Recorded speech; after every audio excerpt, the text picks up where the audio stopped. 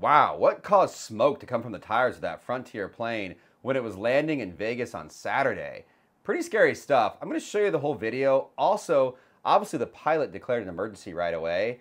Why are emergency landings, generally speaking, not as big of a deal as you might think? I'll explain that right after this.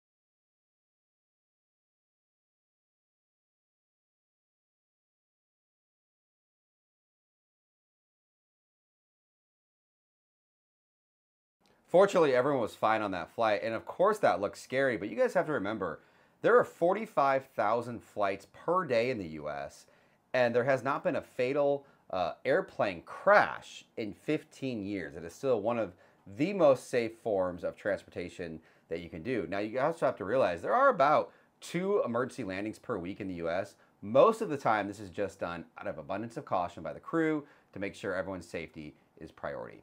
Thanks, guys. Please subscribe for more airline news.